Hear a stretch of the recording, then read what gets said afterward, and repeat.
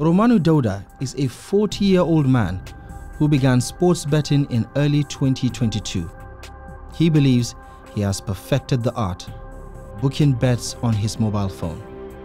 Every day, he has high hopes of winning, but most times he loses. Yet, he believes he will win tomorrow. Undeterred by his losses, he strongly holds onto a dream of winning the jackpot.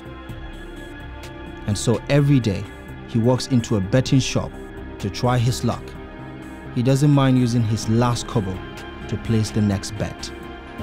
I feel bad, especially in soccer, when maybe you stake on like 15 games, 15 teams, and one just end up cutting it. It's so painful.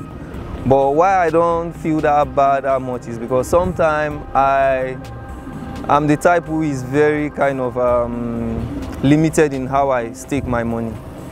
So the highest staking I've done in that sporty bet is 800 naira.